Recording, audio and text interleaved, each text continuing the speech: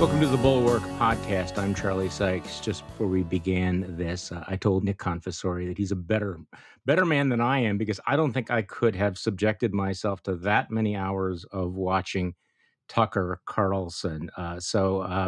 Thanks for doing that, Nick. Thanks for taking one for the team here. It's a service to readers, a service to our audience, to work with my colleagues, to listen to 4+ years of Tucker Carlson and really try to understand what the show is about. Okay, so for our listeners, Nick is a political and investigative reporter for the New York Times, staff writer at the New York Times Magazine, and a political analyst for MSNBC. And he was part of the team that won the 2009 Pulitzer Prize for its coverage of the downfall of New York Governor Eliot Spitzer. And he wrote, if you have not read it, you really ought to, that 3-part series on Tucker Carlson and his show for the Times, which is probably the deepest dive into the mind and the culture of Tuckerism that's been written. So let's start with kind of the basics, Nick. Tucker Carlson's been around for a while. It's not like he has not been covered.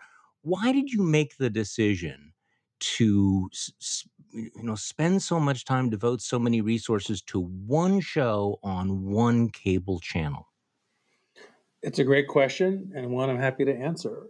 I think that Tucker Carlson is extraordinarily influential, not just within the world of viewers of Fox, which is large for cable, small by other standards, but he's also influential on the tone and future of conservative politics in this country. And I think that it's really hard to understand kind of where we ended up in this country, in our politics, if you don't fully understand the trajectory of somebody like Tucker Carlson, who is a smart, conservative, talented guy who moved from one pole of the right to a very different one in a lot of ways over the course of his career, whose beliefs changed and whose changing beliefs also reflect a radically changed context in American politics between Reagan and Trump. And he's unusually effective. I mean, this is the point that I think you make and you document. The fact is that, we can talk about, how deplorable he is, but the fact is that he knows what he is doing, and he makes a big difference. I mean, he really has turned himself into the id of Trumpism, hasn't he? You can call him the id. You can call him the high priest. I think in some ways he's more Trump than Trump. I think he's a better exponent of some consistent underlying ideology than the former president himself is, who's a politician, and all politicians equivocate and move around and flip flop. And yeah, he's the high priest. He is the id, and he's an influence. He is bringing ideas to the forefront. He is taking one strand that has always been in our politics, usually on some version of the right, sometimes on some version of the left, and he has made it the beating heart of the top-rated show on cable news. I want to stick with this point because you suggest that in some respects Carlson has taken Trumpism away from Trump, and that in some ways he's now become the enforcer on the right, and even including when Trump might deviate from what Carlson thinks is the proper line. I think that's right, and that's been true. That's been true for a couple of years.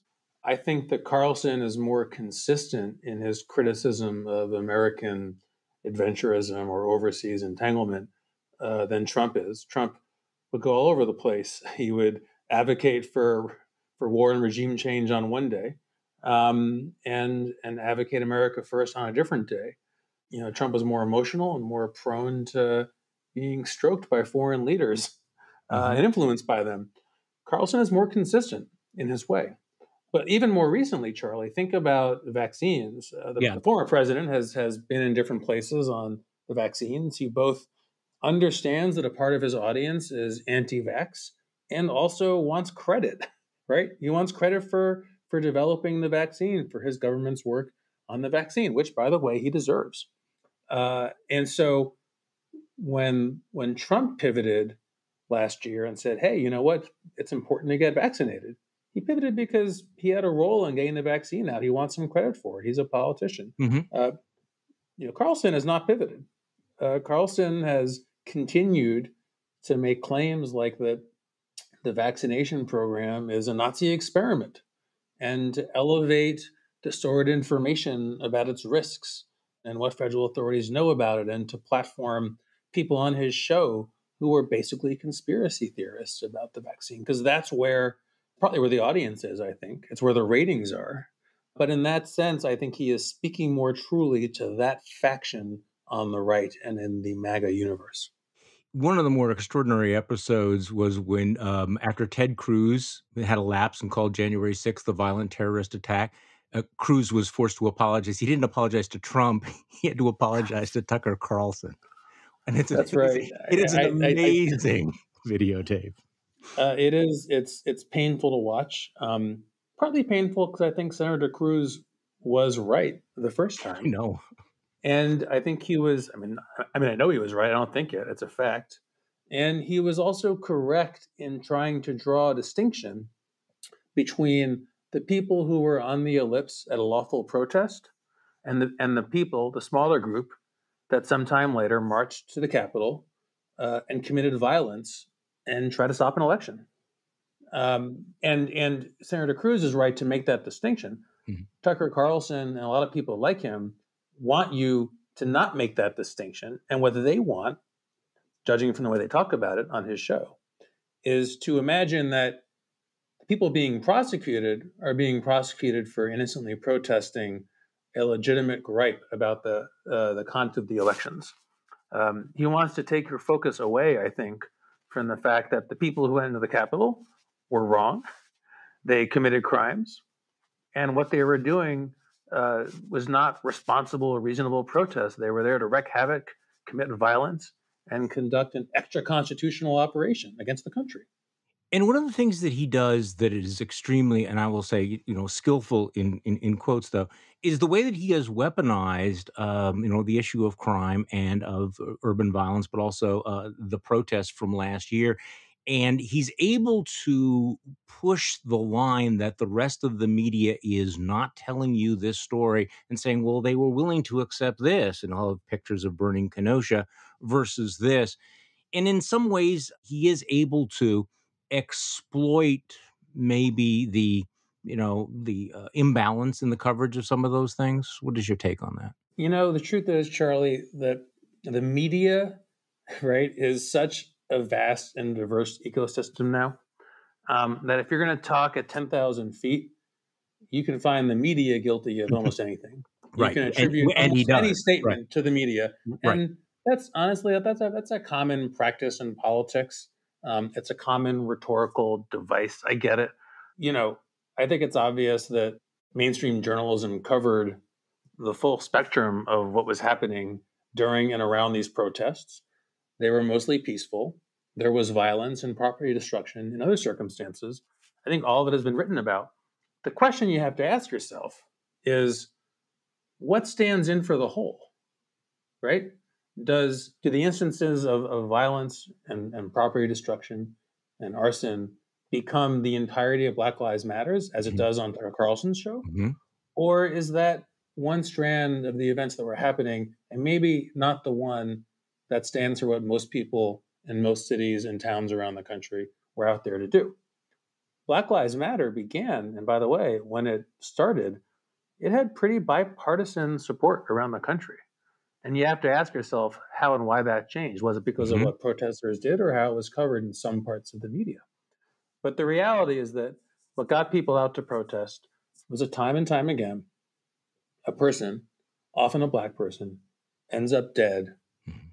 for a traffic stop or for shoplifting or for some other reason, and they did not deserve to die, and something is obviously wrong. That's all that Black Lives Matter really is at its heart, I think. And if you watch the show, it's something very different. Very different.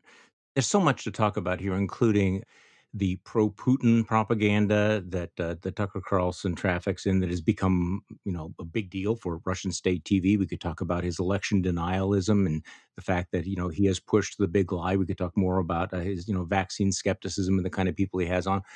But the most extraordinary thing, and feel free to disagree with me here, but the most extraordinary thing about your piece, Nick, was how blunt your assessment of his show when you said that Carlson has constructed what may be the most racist show in the history of cable news, and by some measures, the most successful.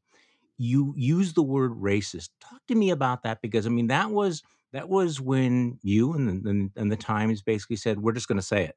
We're not going to dance around this. We're going to say that Tucker Carlson is a racist and his show is racist. I mean, that was the whoa moment for your story. I think that in any story, the findings should flow from the facts, and the facts should flow from the reporting that you do. I'm not here. I don't work for the Times to write hot takes. I don't write opinion pieces. This is not an opinion, and it's not a take. It's a fact, and I'll take you what's behind the fact. Mm-hmm. Because I know that there are some listeners of this podcast and other shows who will say, that's just the Times talking. Mm-hmm. And the Times thinks everything is racist. Well, I don't. And I'm not in the habit of calling everything I don't like racist as a writer or as a reporter. What's behind that? Obviously, Tucker Carlson does not use racial slurs on the air. And if you watch his show, you'll see him say, I believe in what Martin Luther King believes. I believe in judging Mm-hmm. people by the content of their character. But what does the show teach and show? It teaches fear and loathing every single night.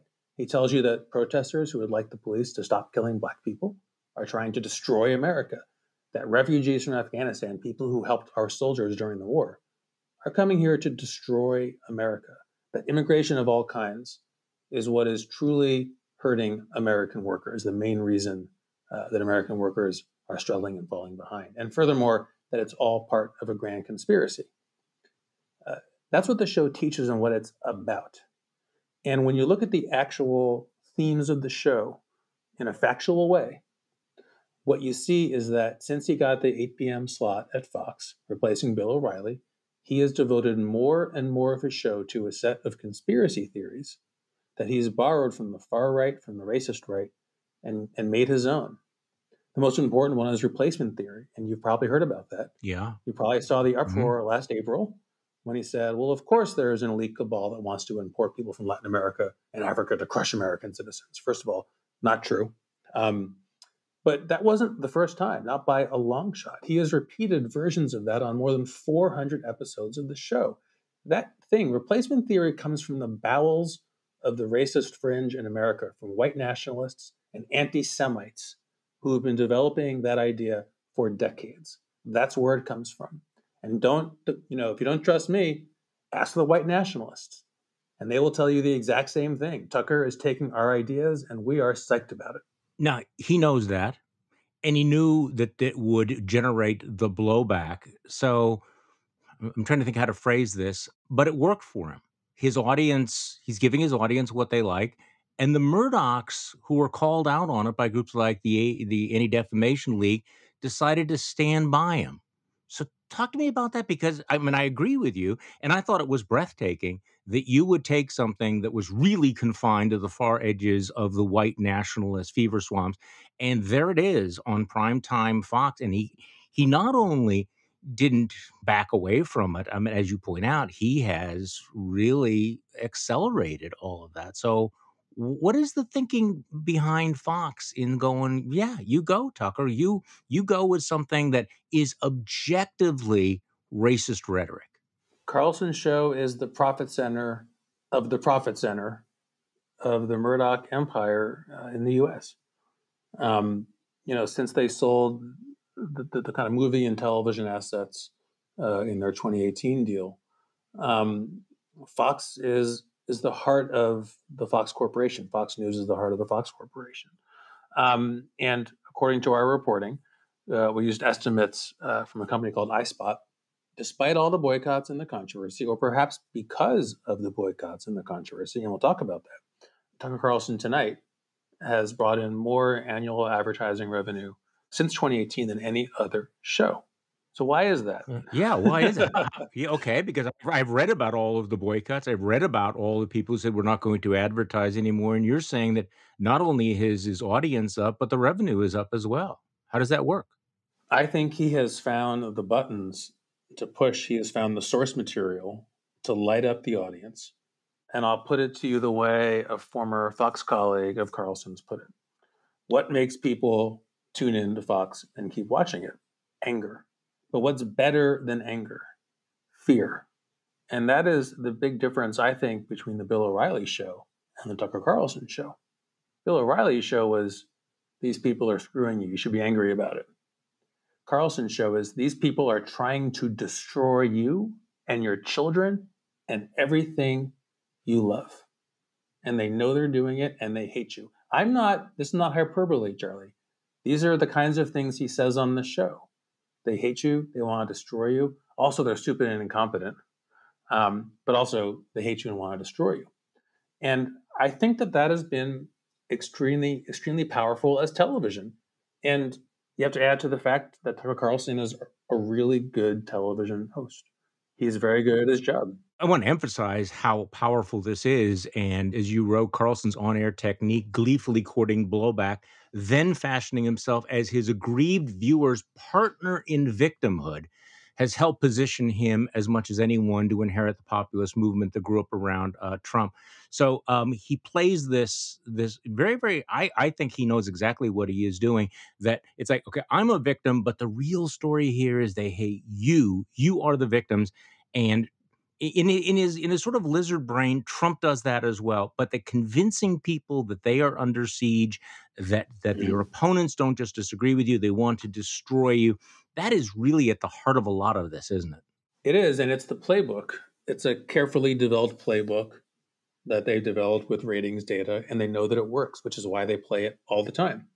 And once you understand this, you'll never stop seeing it, Charlie. You'll never stop Right. seeing it on Fox. You'll also never stop seeing it on Twitter. It's the playbook for half of the conservative Twitter personalities, the MAGA type Twitter personalities out there. Attack and then play victim. Yeah. Attack and then play victim over and over. And what they found at Fox was that they could court controversy, which is to say they could say something that they borrowed from a white nationalist website, and then people on the left and the middle would say, "Oh my God, that came from Stormfront." And Right. then Carlson comes back the next night with more content, and he says, "Why are they trying to stop me from telling you the truth? Mm-hmm. Mm-hmm. What are they trying to hide? Well, they can't stop me, and I work for Fox, and Fox stands behind me." So what happens in that transaction? You, the viewer, feel loyalty to Fox for backing up Tucker, Mm-hmm. and you feel connected to Tucker's victimhood because, as he will explain, that they are also trying to shut you up. You can't just say what you want anymore. You can't speak the truth anymore. And they're wrong and they know it, so all they can do is stop you from talking. They run that playbook all the time. Well, and as you point out, I mean, he's constantly telling his viewers they're living under siege from the protesters, diseased migrants from south of the border, refugees importing alien cultures, and by tech companies and cultural elites who will silence them or label them racist if they complain. Okay, so you saw, I'm sure, the tweet that he put out where you have the front page of the New York Times, your article, which labels him and documents the way in which he is a racist. And he's holding it with the biggest shit eating grin on his face, like, isn't this great? Isn't this sort of Yeah. part of it? Is that, I mean, I guess maybe I am old enough to remember when being called a racist was something that was upsetting. It had stigma to it. And I looked at that picture and I thought, the boy, there is the illustration of the way in which that stigma has been wiped away. And he revels in it. He was reveling in being exposed as a racist, or at least that's the way it looked. Well, I think you were right in your column, which I did read, Oh, Charlie, okay. Yeah. that the currency of what's racism has become a little diluted in American life. Um, you can look at it two ways. You could say that we should reserve that word for only things that are truly racist, and those things should be terribly opposed. We could also say that racism is a force that operates in ways that are obvious and not obvious, and prejudice does live within all of us, including me. And let's lower the stakes around accusations of racism, or lower the stakes around a discussion of how racism works in our society so that we can actually talk about it and fix it. And I think what we have now in our culture is a little bit of the worst of both worlds. We have very high stakes because in our common culture, being called a racist is the worst thing you can be called in some Hmm. ways, in some parts of the country, in some milieus. And on the other hand, we're identifying more and more things as racist. And some of that I think is healthy, right? It's important to understand Hmm. how the black white wealth gap is rooted in something like redlining, an actual racist policy that was in place for a very long time that made it really hard for black families to build wealth in this country while everybody else, including my ancestors, were building wealth. So I think we have to have those discussions, but you're right that it is very easy in our spread out and fragmented and no gatekeepers media ecosystem these days. You can always find some outrage monger who will call, white bread racist. And even if that person has 5 Twitter followers, someone on Carlson's side of thing can say, "You see, that's what they all think," Yeah. and Yeah. there are no rules for that, and that's just the way it is, unfortunately. No, I mean, we're at the point now where if a commentator or a politician is accused of being racist, the first thing they do is put out a fundraising letter saying, "See what they're doing? They're calling me this. Rally around." All right, here's I think one of the questions that haunts me about all this. You said before, I think quite accurately, that Tucker Carlson has found this button to push of fear and anger. So the question is, when he pressed the button, does the button expose something that was there, or does he create it? Were people preloaded? Were the American people sitting out there with these fears and these grievances? And obviously, some of that is a pre existing condition. So, to what extent was he exploiting something that was there, as opposed to that he is fomenting it, that he is, that voice in their heads telling them something that might not have been at the forefront in politics? You understand what I mean? Getting at, it's like, what was there and what does he create? It's a subtle thing, and it's a hard thing to document and report. So we kind of move into the realm of speculation. But I think it's Right. a really interesting question. Certainly, as a writer, I want to believe in the power of words to affect how people think, and the power of words to change people's view of the world. And I also think that the power of leadership in its different forms really matters. Who steps out and gets the room going? Who provides the explanation that makes things click for people? That comes in different forms, right? And I think it's probable that Carlson is one version of that. You know, I think most people in this country probably support legal immigration, Mhm. and they don't like the idea of people coming here without permission. People are also human and generous, and they understand that, like, not everybody who comes across the border without permission is some kind of an invader, and maybe some of them, should stay here, should get asylum. These are complex things, and I think people have complex opinions on immigration, and their opinions change. And you can ask any reporter who's done man the street interviews on the campaign trail about how consistent people are in the way they stack up Yeah, their yeah, viewpoints on stuff. And yes. they aren't consistent, and they're No, they're actually, not. yeah, and they're Yeah. interesting. People are very interesting. And I say all that as background to say that I think Carlson said that we think he's racist because he believes in borders. We didn't write that. We didn't say No, it. I don't believe no, it. no. Every country has borders, pretty much, I think. And what we're calling racist here is the importation of obviously and self-declared racist ideas Oh, yeah. I mean, onto the show, right? sure. But I think he has taken a viewpoint, or he's taken an audience that is uncomfortable with immigration, that feel discomfort. He talks about it on the show. There are some people in my neighborhood who I don't know, who don't look like me, don't speak my language. I have some sense that there's a lot of them in the ER getting health care. I may have read some websites that says they're getting kind of all getting free Obama phones. And he gives them a theory of the case. And like with all conspiracy theories, it has power. His theory Sure. of the case is this problem exists because the people in power want it to exist. Mhm. Now, and they have a plan. Their plan is to replace you because they hate you. That's Over a and over and powerful, and over. he Yeah. says it over and over, Charlie, over and over every night. Sometimes the very same sentences, very same words. Now, if you went out and said, "Well, immigration is a complex problem," and actually Obama had a pretty tough border policy, so much so that immigration activists hated his policy, And Biden has a mix of policies that have also not satisfied the immigration doves in his party and even in his own administration. People who have left. Um, you can say that immigration is a hard problem to solve. Illegal immigration is a hard problem to solve, but that won't get you ratings. What gets you ratings That's is this problem exists because the people in power wanted to and they hate you. Yeah, and it's your problems can be blamed on those people. Well, you point out that Carlson, does stand in this long nativist tradition. It runs deep in American history. Father Coughlin, from the 1930s, Pat Buchanan, none of whom had the kind of influence. But also there are other traditions as well. So I'm sitting here in Wisconsin. Know a lot of conservatives in Wisconsin.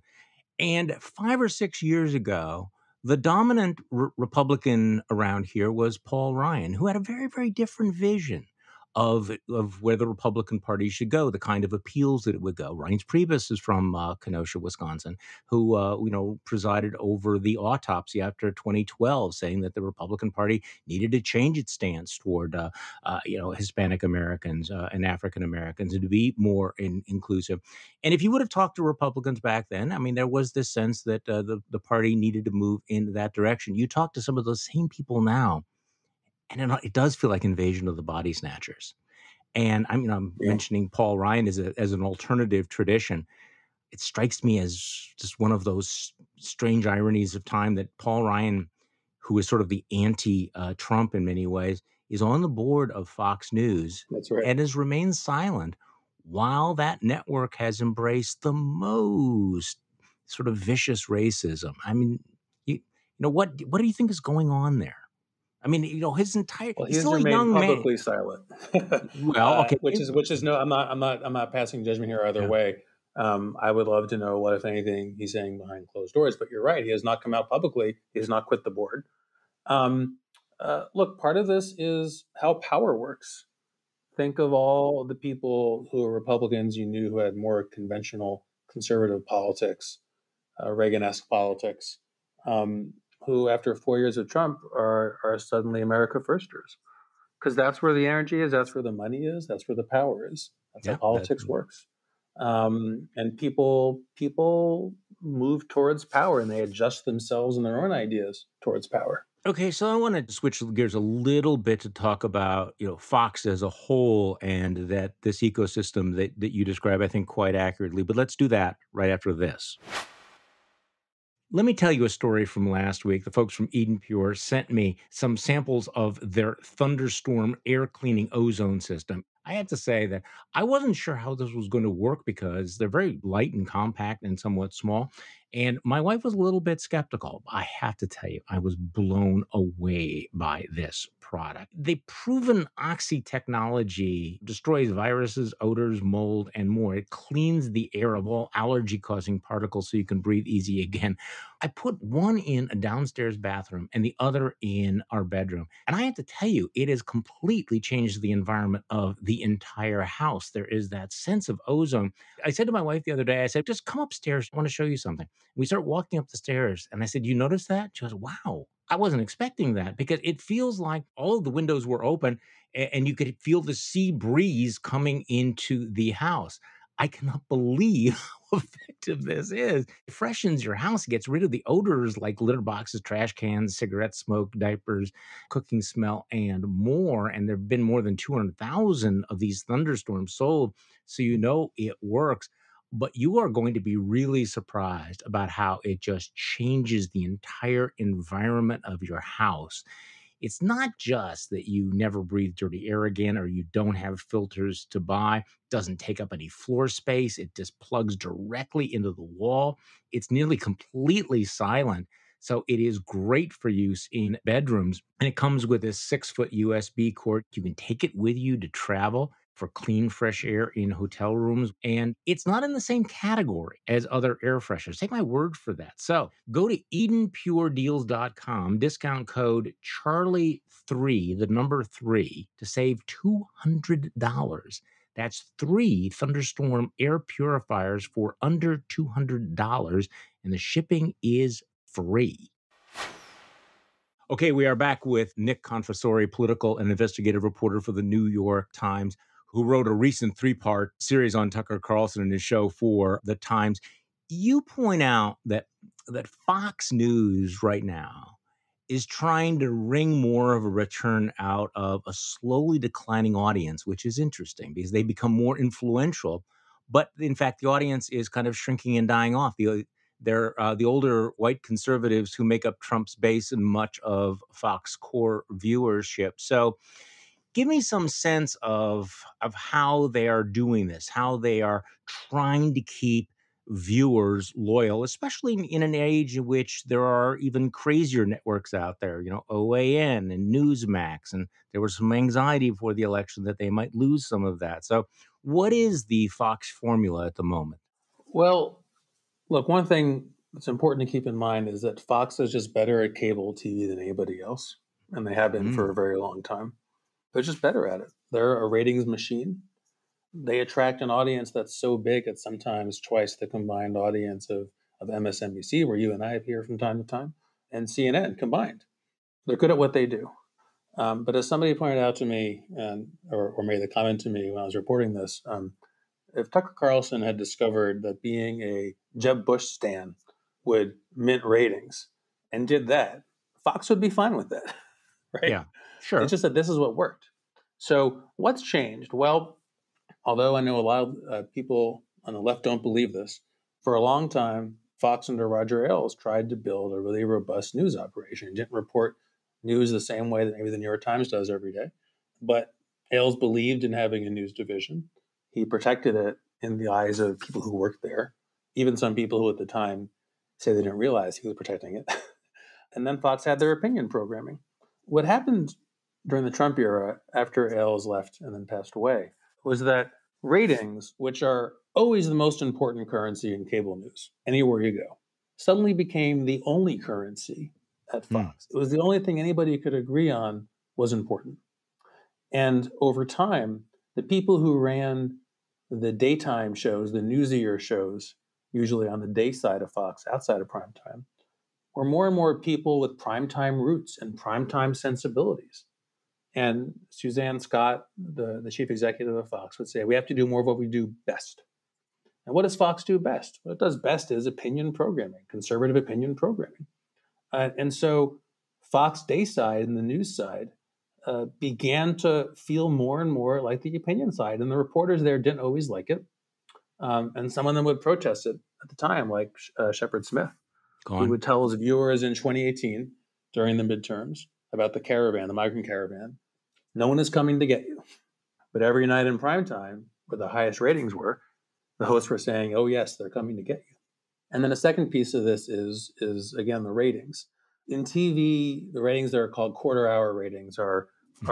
really common. Everyone has access to them, right? That shows you how each 15-minute block of the show would work. If you're higher ranking, you can order up the minute by minute data, as they call it, the minute by minutes. And you can see the minute by minute ebb and flow of the audience. You can see what topics and guests make them leave. Now, Fox didn't invent the minute by minutes, and they're not the only ones who use them. But my understanding is that Fox institutionalized them across every hour of every day. It became like Moneyball. And in fact, that's exactly how Fox executives pitched it internally. The guy who runs the news parts of Fox, a guy named Tom Lowell, who's a former producer for Megyn Kelly, and a former O'Reilly producer named Ron Mitchell, would pitch this to the news side people as Moneyball for TV. Audience first. What does the audience want? Now, as I said, ratings are always the most important thing in cable news. Everyone uses them. But these guys started to vet every decision, every single booking decision, coverage decision around ratings. So they're looking at that dial, what people are basically, Yeah. what raise. So I'm just reading between the lines. They discovered basically that the brown menace is what people want. That this is why Fox leaned harder into stories of illegal immigrants, non-white Americans committing acts of crime or violence, plucked from local news sites. I mean, is that their dopamine hit for those ratings? It is. It's not the only dopamine hit. During the pandemic, they got good ratings on stories about houses of worship being shut down by health authorities. But immigration is just a live wire. What didn't get good ratings are Fox's news reporters, unless they were covering the caravan or covering Brown Okay. Menace. And you mentioned the term Brown Menace, put it in quotes. That's Right. the nickname that people on the news side of Fox started giving to these stories because they were ordered up so relentlessly by news executives. And they'd say, oh, more Brown Menace. That's how Fox people talked about it.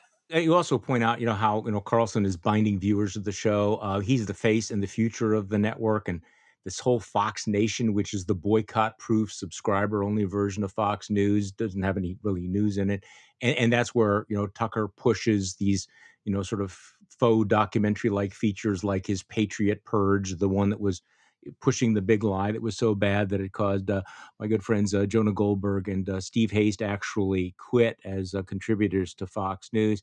Okay, I have a really naive question to ask you, Mhm. and I'm wincing as I'm doing this because okay, they push the buttons about the Brown Menace. They've pushed the big lie. They've pushed vaccine hesitancy and conspiracy theories, which probably have caused millions of people not to be vaccinated. Um, he has been if not pro-Putin, then at least anti-Putin. At the highest reaches of Fox, do they wrestle with their conscience about this, or is it just about the rating? I mean, at some point you go, okay, we're making lots of money, we have lots of ratings, but guys, we might be tearing the country apart. We might be destroying democracy, killing Americans, dividing us by race, supporting the worst thugs in the world. Maybe this is wrong. Does that kind of conversation ever take place? I mean, I understand Shepard Smith leaves, Chris Wallace leaves, but in the executive suites, do you think they have those moments or not anymore? They sometimes do, and I'll tell you about one that's in the story, believe it or not. In 2018, Tucker Carlson, almost out of the blue, or so it would seem, started covering so called farm murders in South Africa. Now, I remember this. outside of a major war or border disputes, name a major overseas story that Fox Primetime would normally cover if it doesn't involve immigration, right, or a war. Mhm. So people at Fox were like, what is this about? And what's he saying? Well, what Carlson was doing was talking about this thorny question in South Africa, where most of the farmland is owned by white people, and some large portion of it was dispossessed from African South Africans, right, from Black South Africans, and there was a lot of violence in South Africa, and a lot of violent crime, and there's a lot of it on farms. There are dozens of people every year who were murdered on white-owned farms, often the white people themselves, sometimes their farmhands. And he started covering this. And by the way, so did Murdoch tabloids in Australia, Mm. where it became a local wedge issue in sort of a classic whipped-up tabloid fashion.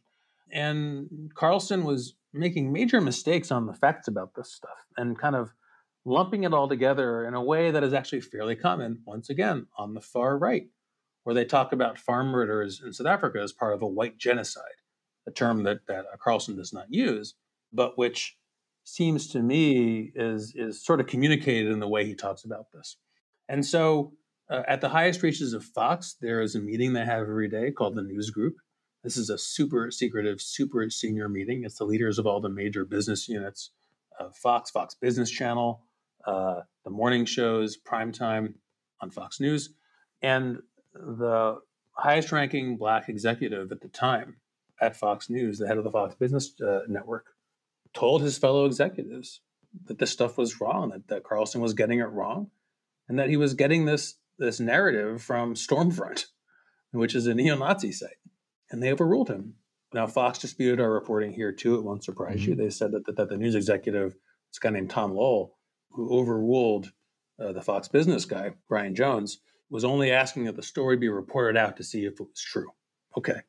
Well, it wasn't true.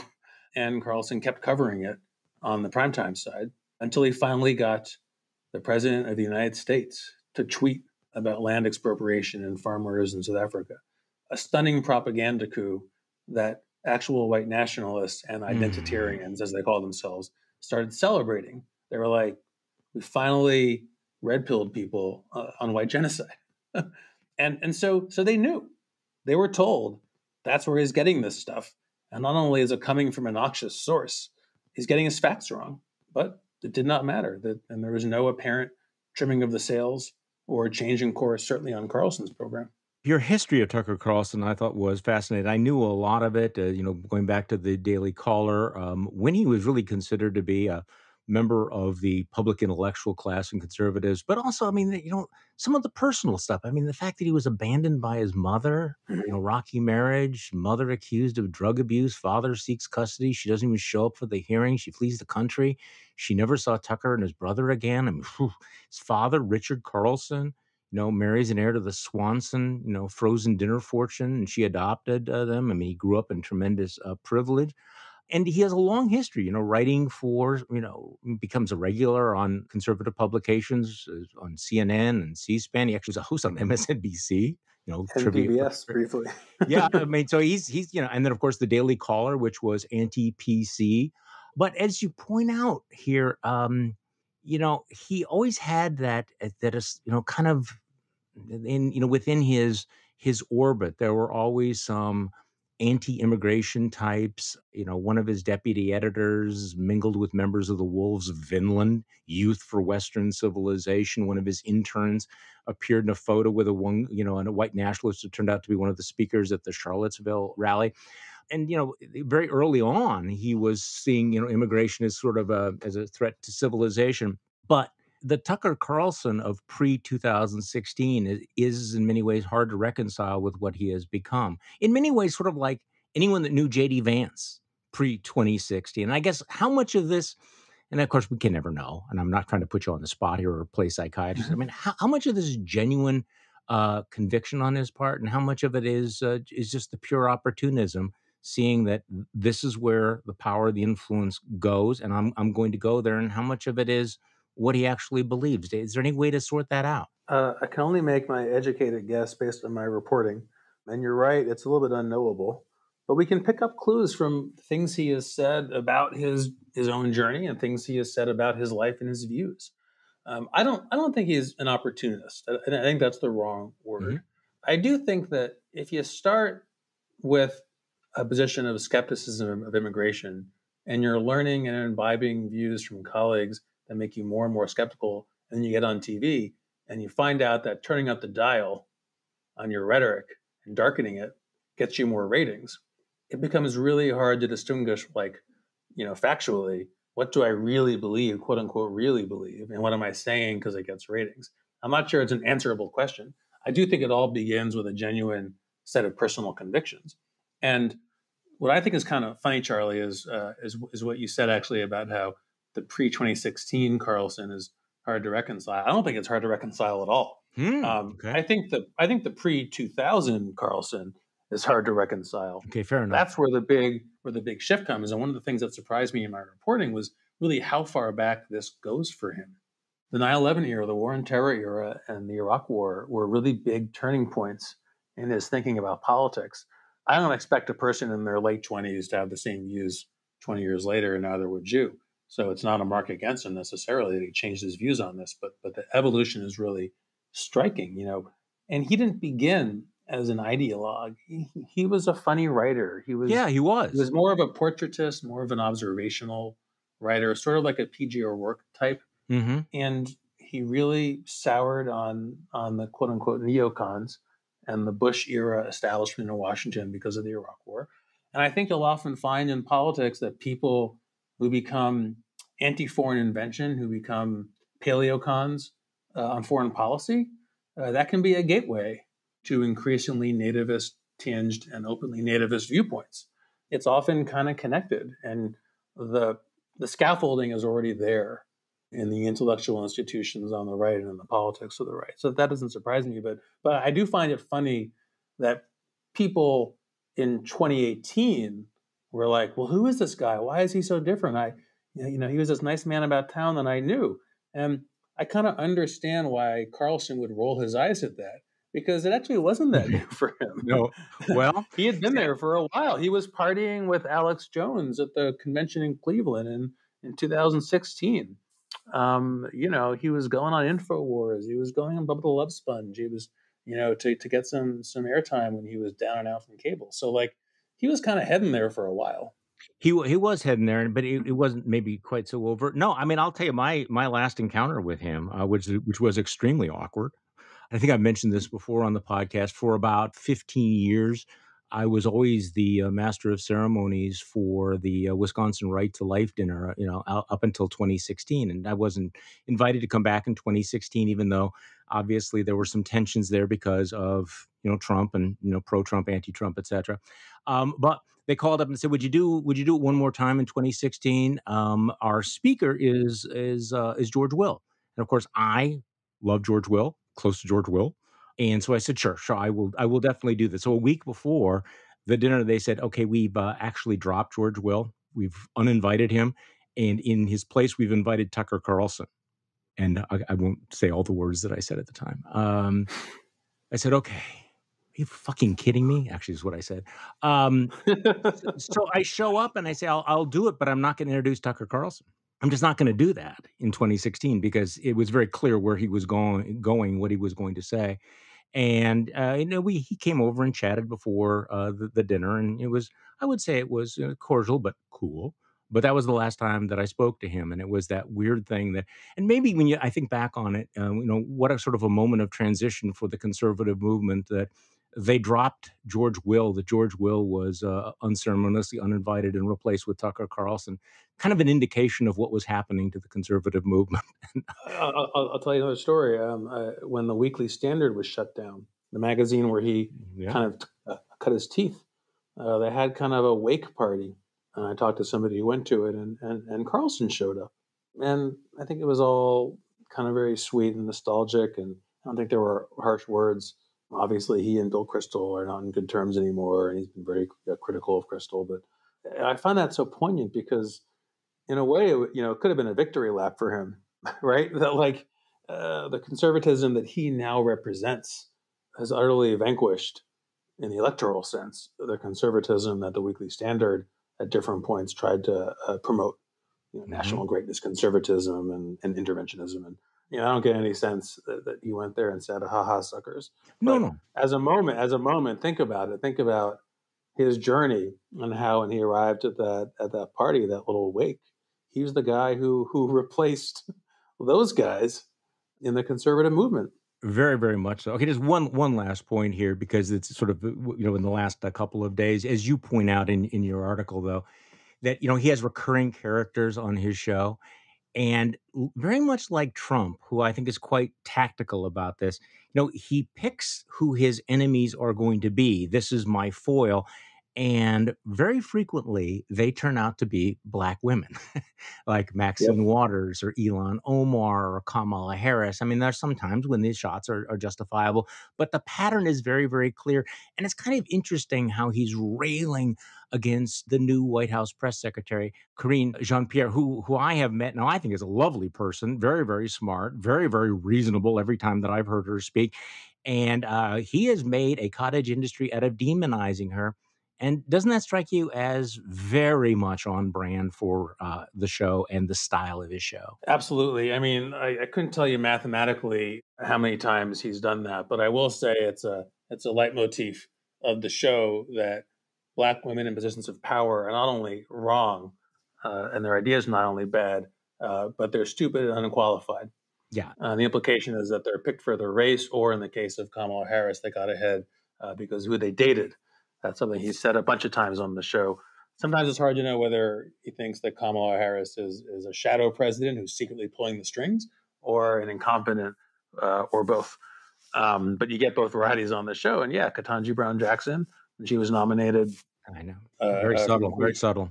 he asked for her LSAT scores. And I talked to talked to folks at Fox who defended a lot of things that come in for criticism in the story that Tucker has said, but even they admit that that one is just a clear dog whistle. Yeah. And on the cover of his 2018 book, Ship of Fools, it's a classic kind of conservative imprint world book cover of a cartoon of a bunch of liberals and Democrats and others, and not that many, maybe like seven. And Maxine Waters is one of them.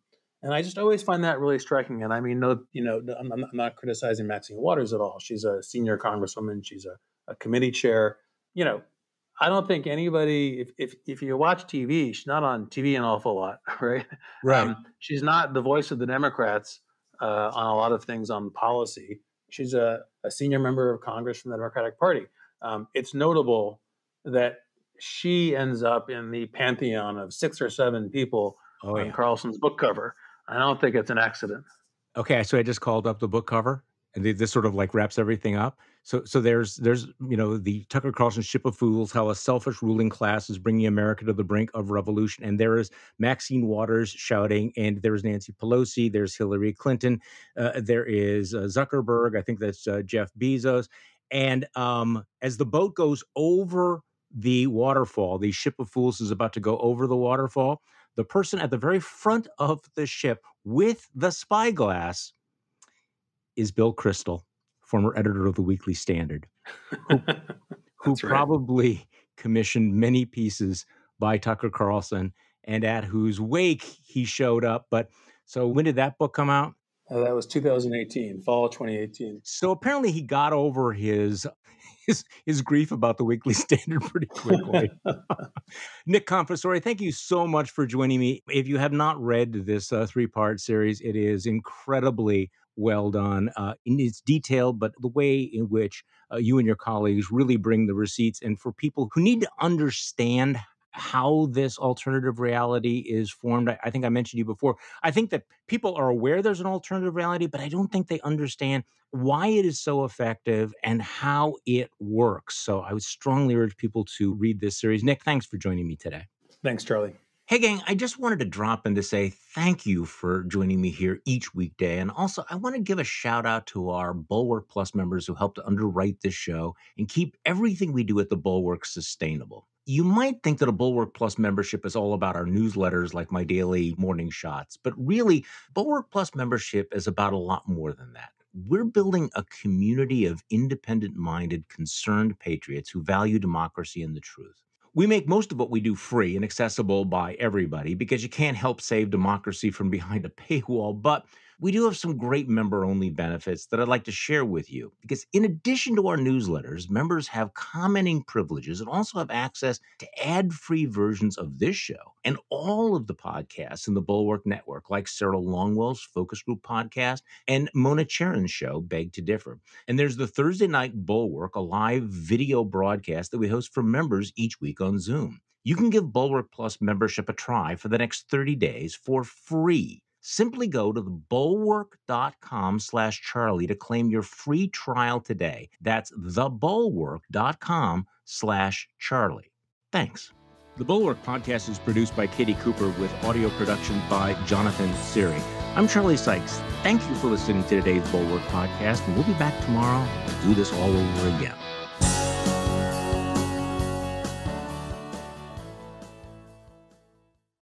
Just Getting Started with Susie Schuster has stories of humble beginnings and humbling moments from inspiring people. Angela Kinsey. Listen, I was on set one day on The Office, and I was like, we were talking about what's your good side, and I said, there's nothing really to that, right? That's like, no, there is. And our camera operator, Matt Sohm, that I had known for 8 years, and I go, Matt, what's my side? He was like, this side. I was like, seriously? Oh. He goes, yeah. He goes, I always try to frame you that way. I was like, why didn't you tell me 7 years ago?